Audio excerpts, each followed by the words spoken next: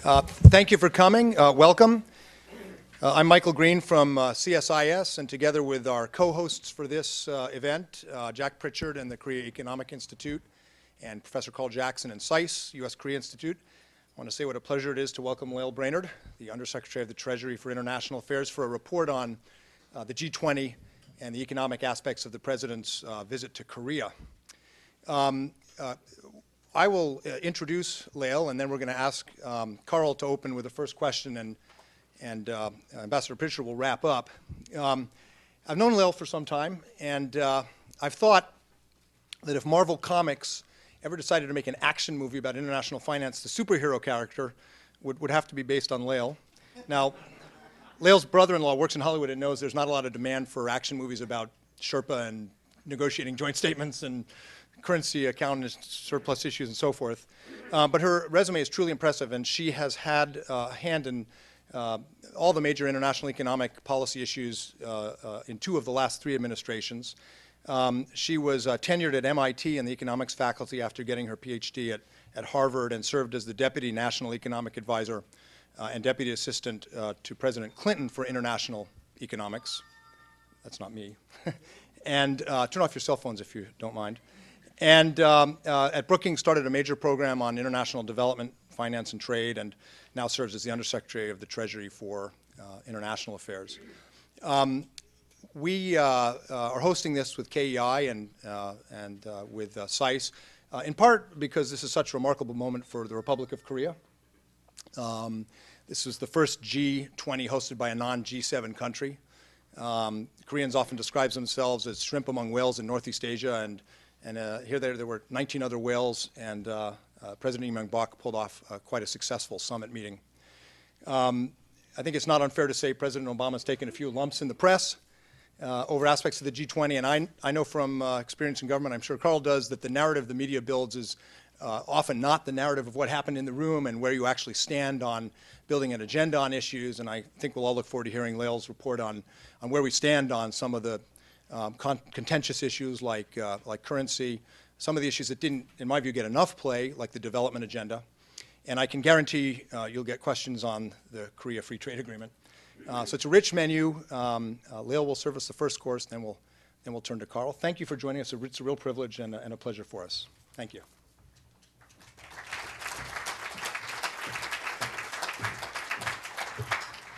Well, it's wonderful to be here, to be back at CSIS, and it's great to be here with Mike. And I think just wanted to congratulate him. He is the proud father of a 4-week-old baby girl, in addition to his 3-year-old son. So congratulations to Mike.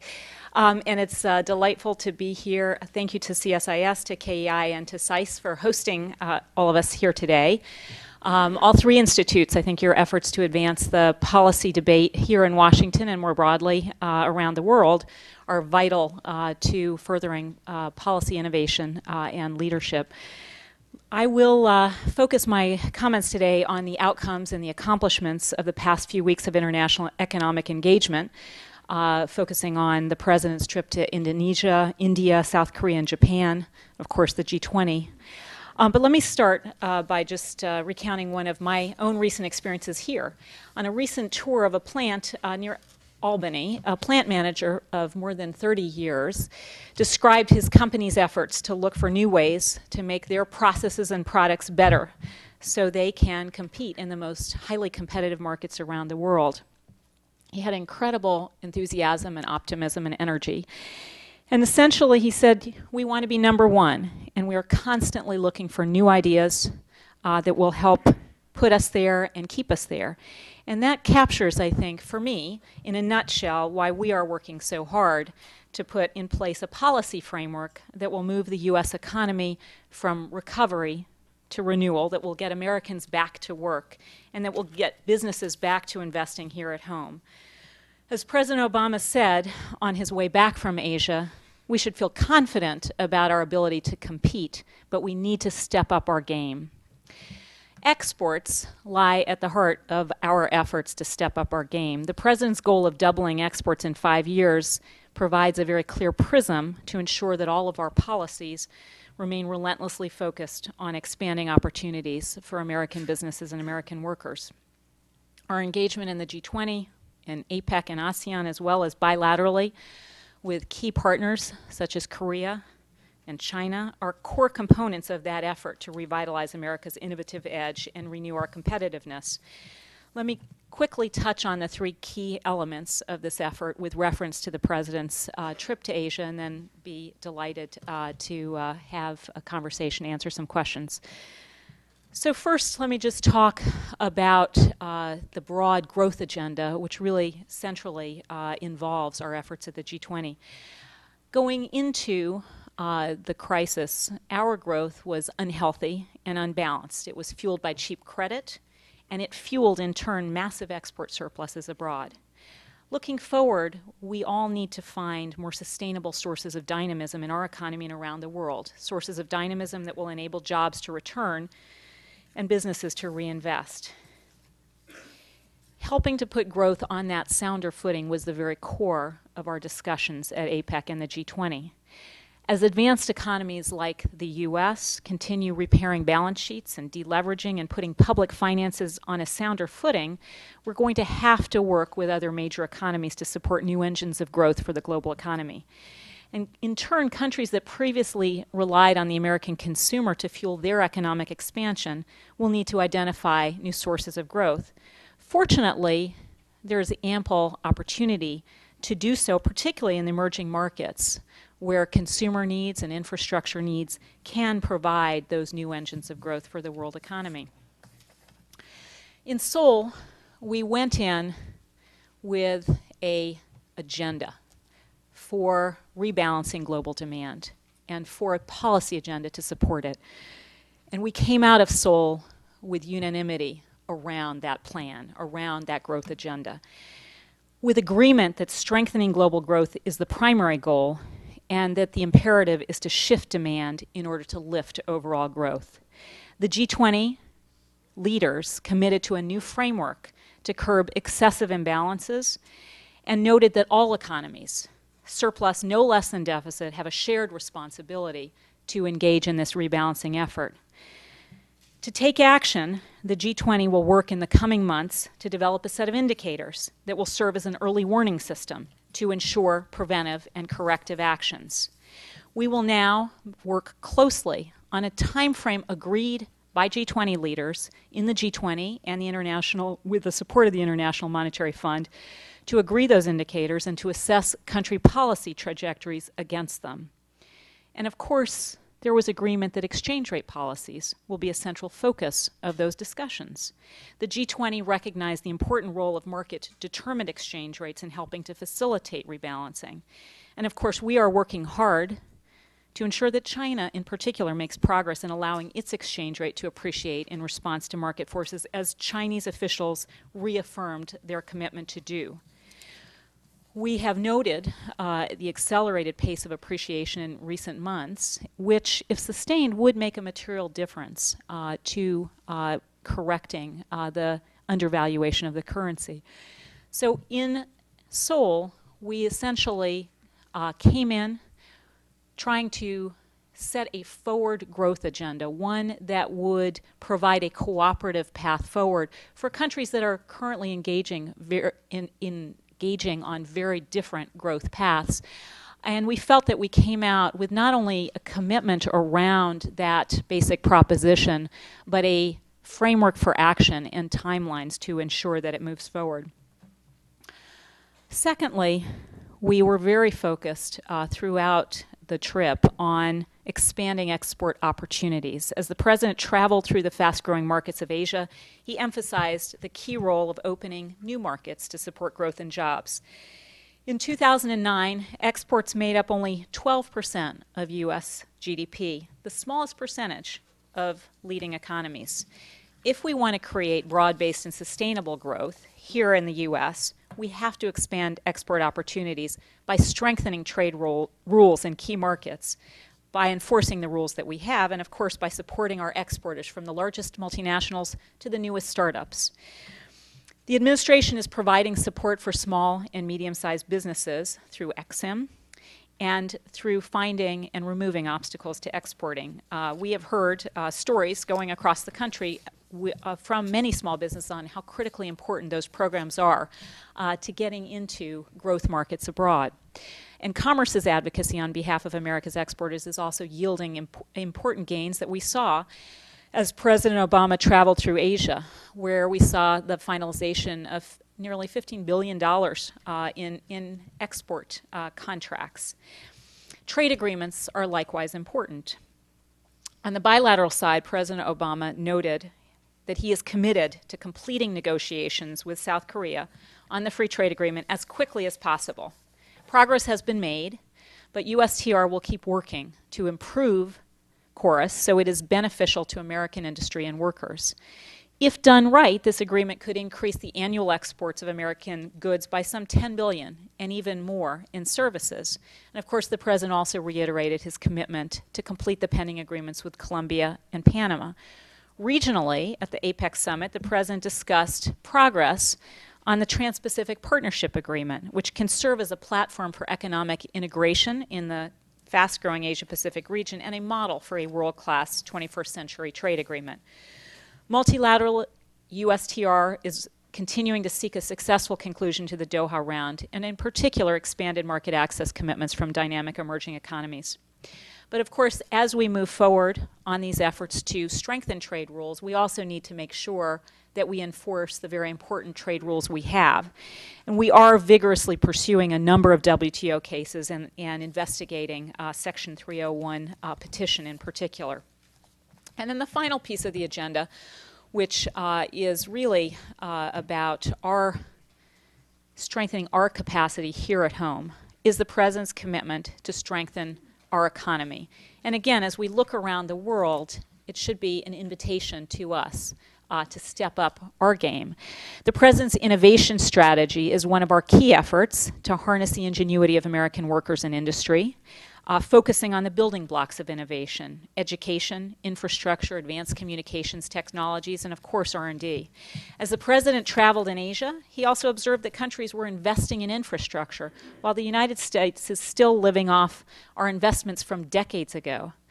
Noting that it's past time to upgrade our roads, railways, and runways, the President has proposed a $50 billion infrastructure fund to bolster our competitiveness through infrastructure investments. We should learn from the efforts of other nations as we pursue these investments. And finally, of course, tax initiatives are another area where we can provide incentives to invest today for the future. We have proposed an expanded R&D tax credit and 100% expensing of capital investments as several of our broader initiatives to spur investment. It is also critically important that we strengthen our financial system, that we make it more resilient, and that we bring other countries along in that effort so that we're engaged in a race to the top, not a race to the bottom. At the G20, leaders embraced the new bank capital and liquidity standards that are part of Basel III. This was an effort that we put on the agenda, the President put on the agenda in Pittsburgh, and we have delivered on it in record time. In Seoul, leaders agreed, like in the Dodd-Frank legislation here, that no firm is too big to fail, that all countries need robust resolution regimes similar to the one we have here, and that the world needs to ensure that the largest, most interconnected firms have greater loss absorbency so that taxpayers need never bear those burdens again. The G20 also addressed the need to move forward together to strengthen regulation of derivatives markets. And finally, of course, there were very important agreement was put on the table to ensure that the IMF would be stronger, more and better equipped to deal with crises of the future, and more representative, recognizing that as the dynamic emerging markets are playing a greater role in the system, so too they have greater responsibilities in the system. The G20 summit and the full scope of the trip to Asia showcased an America that's committed to working hard to remain innovative, competitive, and strong. We came away with strong agreement among our G20 partners on the core growth challenge that we faced and on a process and a timetable for delivering on it. Of course, the task before us now is to take the hard steps of action and implementation. And as we go forward, we feel that the efforts that we are undertaking here at home are of a piece with those efforts that we're undertaking with our trade partners, both bilaterally, regionally, and of course multilaterally through the G20. So with that, let me conclude and look forward to the discussion and taking your questions. Thank you.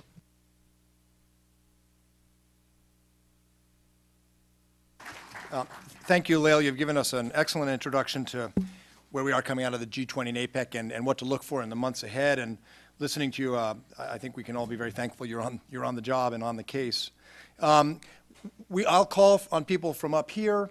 There's a microphone. I'd ask that you identify yourself briefly, keep questions short, and we'll begin the process by turning to my colleague from SAIS, Carl Jackson, in the front.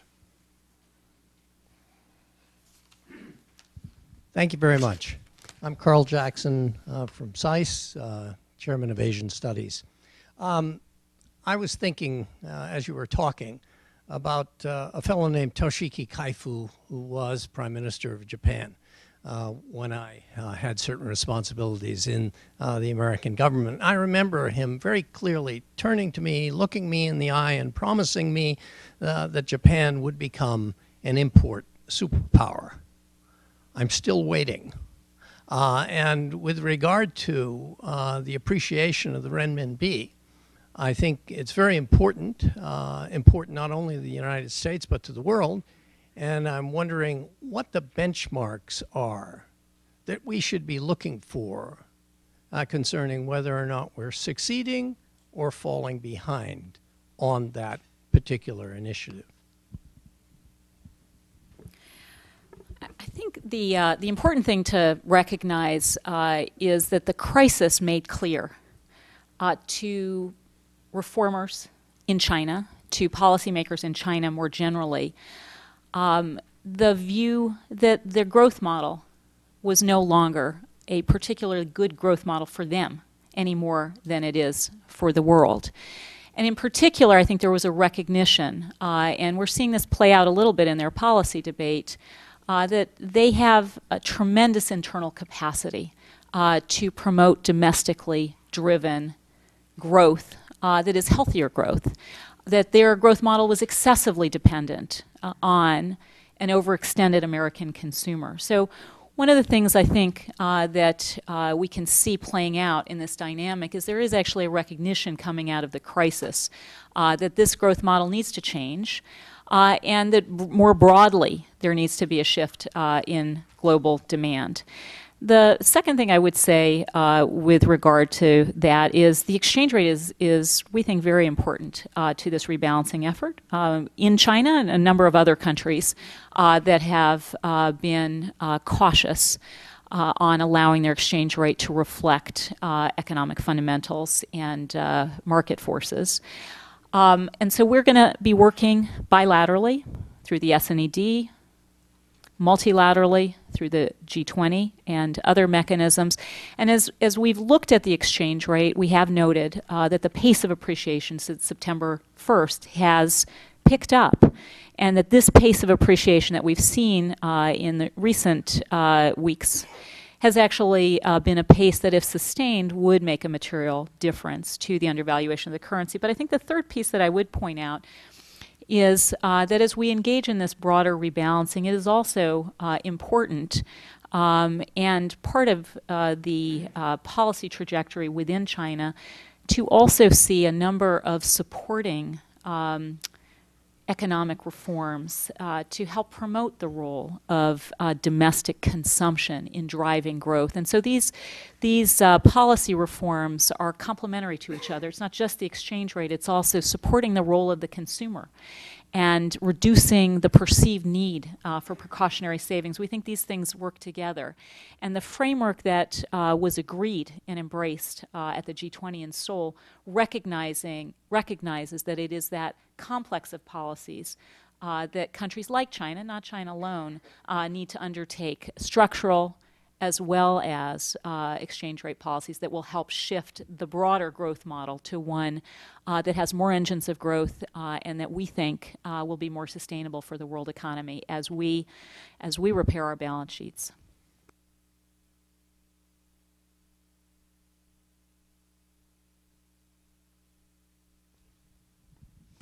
Hi, thank you. Casey Farrell with the Center for Global Development. The G20 Development Action Plan included language to expand market access for the least developed countries, but this commitment did not come to fruition during the summit. What is the administration's position on providing full duty-free, quota-free market access to the world's poorest countries, particularly in the context of this global collective growth and the absence of the Doha round?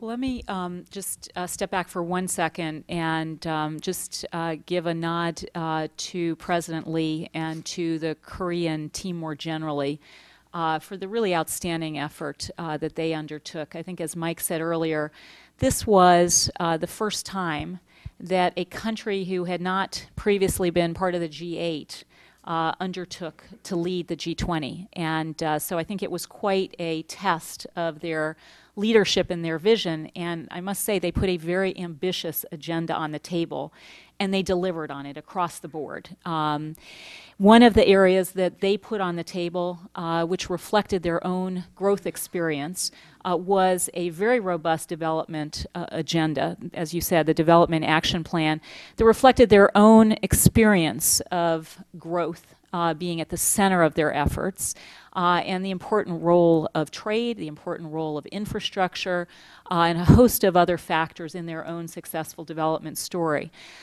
With regard to the discussions about market access for the poorest, those conversations will continue in the context of the Doha round. And I think the leaders gave renewed impetus to the Doha round discussions, made very clear what additional needs to be on the table to take that forward. But I'll also say that, as you know, our efforts here in the U.S., in particular through AGOA, are widely acknowledged to provide some of the best access in the world. And in fact, there have been calls for other countries to emulate the extent of access that we provide through AGOA and to reflect that more broadly.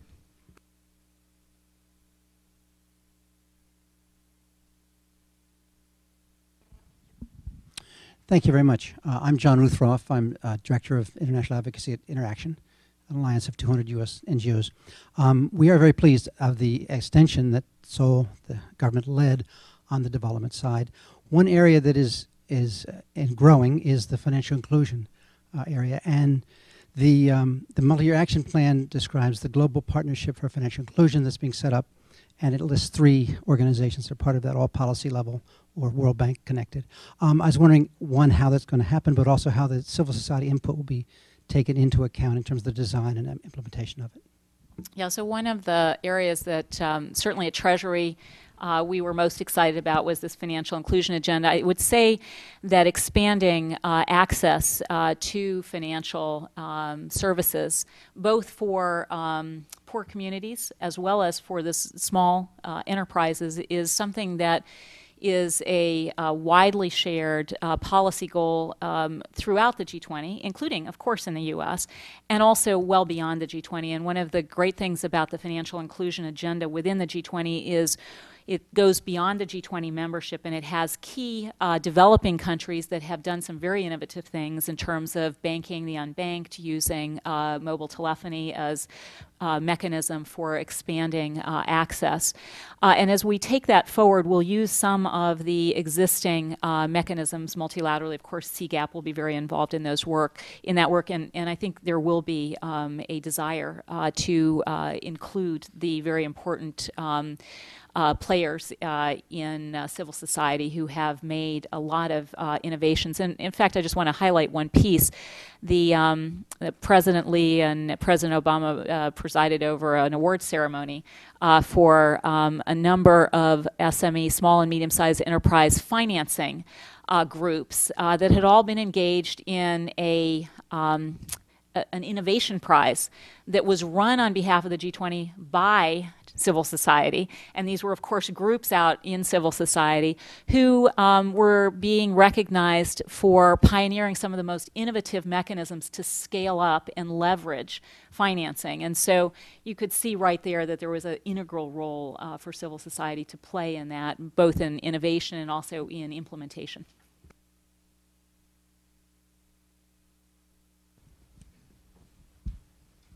Thank you very much. Raghuveer Gaur from India Global and Asia Today.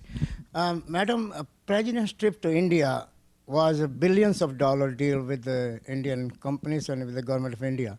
Now, as far as India's investment in the U.S. is concerned, already creating thousands of jobs here. But the new deal will create more than 50 or 60,000 jobs in the U.S. Now, there is a much demand in India for made in USA. What do you think are you going to export to India made in USA that this new deal is going to bring? There were a variety of different kinds of products that were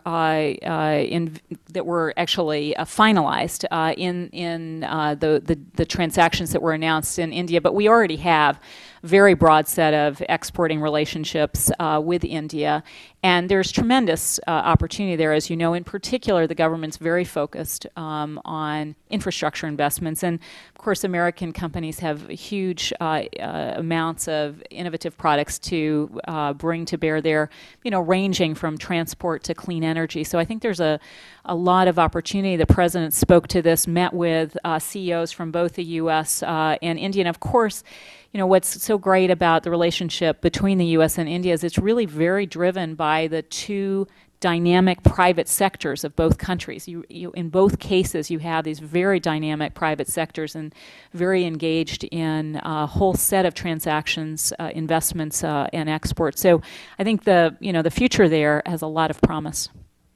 I'm going to jump in queue and ask a question that shifts a bit from content to structure. And you in the Clinton administration had experience managing G7, G8 meetings. G20 is exponentially more complicated politically, geometrically, and in terms of diversity of government types and development levels. I wonder if you could say something about how it felt mechanically. And there are people out there who say the G20 can't survive. It was basically created in a crisis and it's just too big. And if you could give us your impressions about what you see as the structural viability of the G20 going into the future, that would be helpful. Yeah, so I think this is a really important dimension that we all need to be highly aware of. We are constantly comparing, I think, the G20 with the G7, G8, which had a 25-year history. A number of countries that were at similar levels of economic development and who had developed over decades deep habits of economic cooperation and of working through challenges together. So as we have moved, it is critically important, as President Obama said at Pittsburgh when we moved decisively to the G20 as the premier forum, it is critically important that the Indias and the Chinas and the Koreas be at the table because of their role in the system. But there are both more countries at the table and, of course, more different growth trajectories. And I think that was, in many respects, what we saw as the backdrop coming into this meeting is, we were moving from a period of crisis response, which characterized the first 2 years of this organization, where policy challenges and policy responses were much more uniform across the countries in the room, to a period where we are now experiencing quite different growth trajectories and challenges. Many of the emerging markets are coping with the rather good challenge of very rapid growth and a lot of interest in investing in those economies. And some of the advanced economies are still working through repair of their financial systems, repair of their balance sheets, the deleveraging process.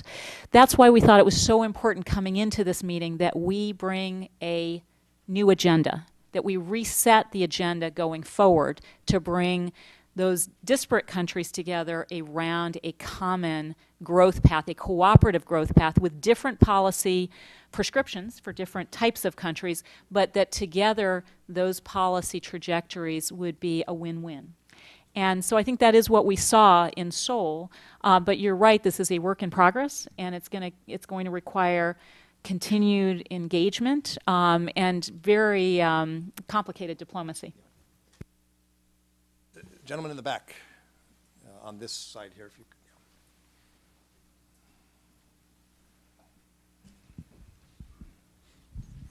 Yeah, hi, Scott Ottoman with Inside U.S.-China Trade. In the interim between the finance ministers meeting of the G20 and the leaders meeting, I believe a senior Treasury official said that it was a time to put meat on the bones of the framework that the finance minister had come out. I'd like to get your idea of what meat has been put on the bones. It seems like there's no number involved with the indicative guidelines with respect to current account imbalances, and there was a discussion on whether to differentiate between currencies, undervalued currencies being subject to certain disciplines, or just currency devaluation in general, and it seemed like the more generic term ended up being used. I mean, could not one, reading from the press reports, think this might be a step backwards in terms of getting action on the China currency issue, in fact, with Germany seeming to join China's side when it got expanded to current account imbalances given its current account situation, and the QE2 timing announcement seemed to rally a number of countries into complaining about U.S. policy. So I think, there's always a lot of noise in terms of statements to the press. Countries have reasons to address their domestic political audiences in different ways. But of course, the test is in what was agreed. Where did you get consensus? And that, of course, is the communique document.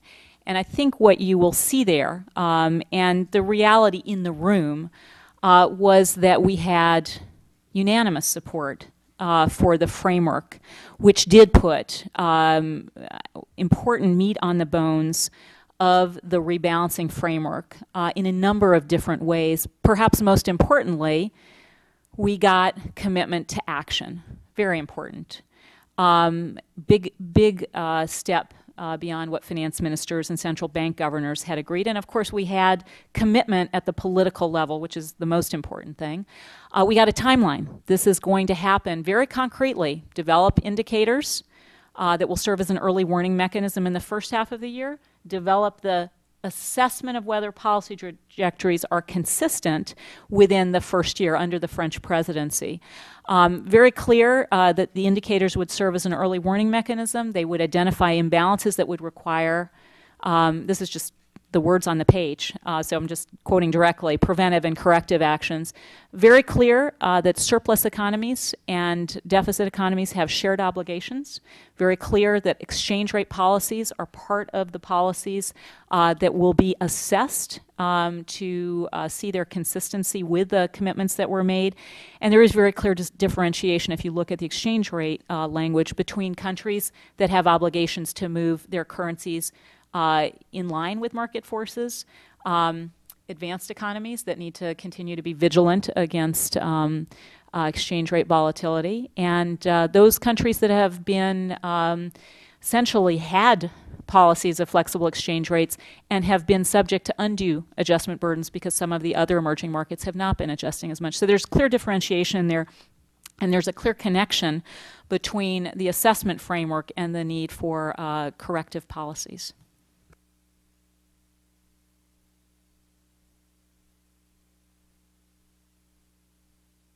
Thank you, Dong Hui Yu with the China Press. And the G20 and the APEC were regarded as the very important opportunities to push China to make more progress in currency issue. And right now, the two meetings are over. I just wonder if your expectation before the meeting has been met. What would be your next expectation or certain goal for the RMB's appreciation before the visit by President Hu to Washington, D.C. in January? Thank you. So let me state differently what we thought our objectives were, particularly the G20. Our objective at the G20 was to work with China to reach agreement with China and other dynamic emerging market economies around an agenda that we thought was important, which would provide a cooperative growth path forward that would lead to a orderly adjustment of demand and a shifting of demand from deficit economies to surplus economies so that we would see higher growth overall, and that exchange rates were an important part of that adjustment mechanism, in particular allowing exchange rates to move in accordance with market forces. And we felt coming out of that that there was agreement, that all the leaders signed up for that framework, and it gives us a very good agenda going forward for making progress on these key issues. Now, with regard to the bilateral discussions, I think President Hu and President Obama in their meeting, President Hu reaffirmed strong resolve to China's flexible exchange rate regime, and also reported on the progress that had been made on that since they had last met. So good discussions bilaterally about that issue, and again, a cooperative framework with all the members of the G20 to try to address these issues in a way that we think is win-win going forward.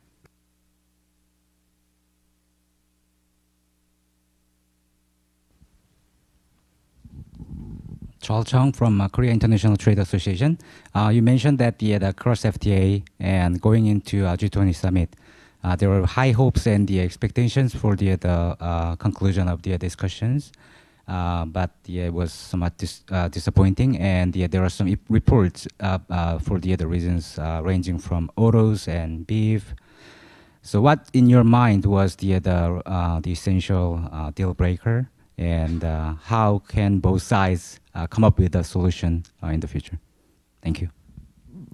Well, let me refer you to USTR for any discussion about the specifics of the negotiations, but simply say that both presidents are very committed, stated their commitment to reaching a good deal. They've asked their negotiators to go back to work towards that end. We have confidence that we can get there, that we can get a good deal. And we weren't there yet in Seoul. And what's most important, of course, is that we get a good deal. And it is worth doing that little extra bit of work to get to a place where it's a strong deal, where we think it's going to make a material difference to our workers, to our businesses, to our trade relationship.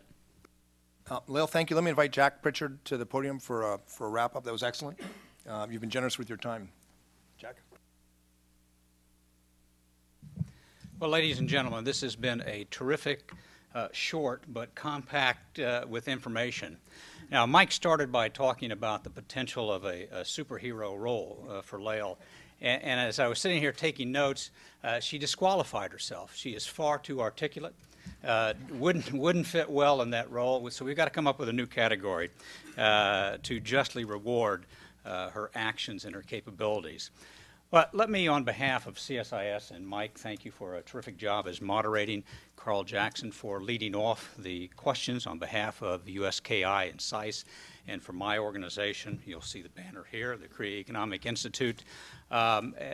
We have very much appreciated, Lael, you taking the time to report so promptly on the economic implications of what occurred in Seoul and the path forward.